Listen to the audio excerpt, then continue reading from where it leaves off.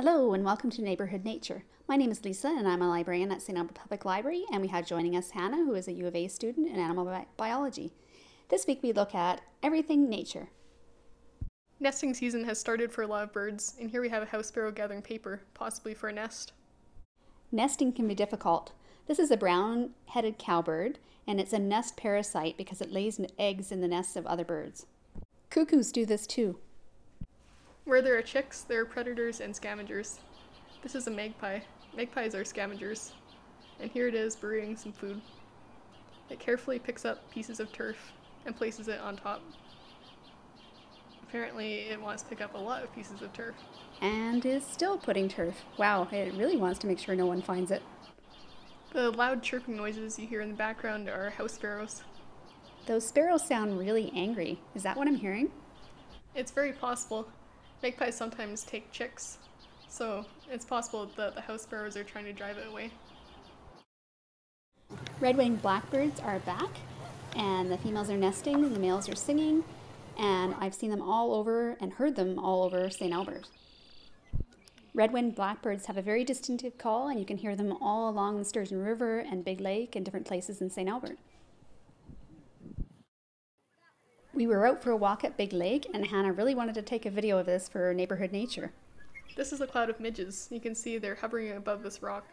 Midges often gather over distinctive parts of a landscape, for example a rock or even a person. So if you're walking through a field and look up and notice a cloud of midges over your head, they're not necessarily trying to bite you. They might just be using you as a meeting place. You would likely notice a cloud of midges over your head, but here's something you might not notice. It's a wasp. Despite its small size, it actually is a wasp. Even very small wasps have to keep themselves clean. This one is cleaning its antennae. And like larger wasps, they run their antennae and their wings through their legs. This one has very, very long antennae. The wings are hard to see, but from a side view, they're visible. In case you're wondering, I'm in no danger of being stung, even though the wasp is on my finger. Many kinds of wasps only use their stinger for laying their eggs in the larvae of different kinds of insects, which is the case with this one. Here's another kind of bug that we spotted at Big Lake. It is a flat bug, and yes, it really is called a flat bug. This also really is a bug.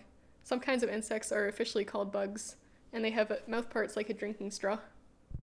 If you've seen a stink bug before, which is also a bug, you might notice that this bug has a similar shape. A flat bug was something we did not expect to see at Big Lake, but this is something that we did expect to see. It's a muskrat. It might look a bit like a beaver, but it has a long, skinny tail. In addition to going to Big Lake, we also went for a walk in the woods near our house, and we took the opportunity to try a nature app called Picture This, and it identifies plants. There's a lot of different plants that grow in this area, and we wanted to find out what some of them were.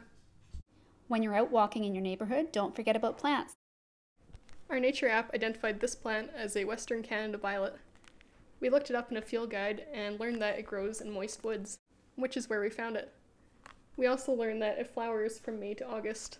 So now when we go for our walks, we'll know to keep an eye out for it. Being able to identify a plant can also tell you something about the conditions in the area where it's growing. For example, now we know if we see a Western Canada violet growing somewhere, we know the soil will probably be fairly moist. Here's something else that likes moist soil. It's a worm. Because of its size, we know that this worm would live in a deep burrow about 1 meter underground. Worms move like an accordion, like what you're seeing with this one. You can see how certain sections are contracted and held stable, while other sections extend and push out. Some of the footage that you see today was taken in the rain. Even if it's raining outside, there's still lots of nature to observe. So don't be afraid to go for a walk in the rain. You never know what you might see. Thanks for joining us at Neighbourhood Nature this week, and we look forward to seeing you next week.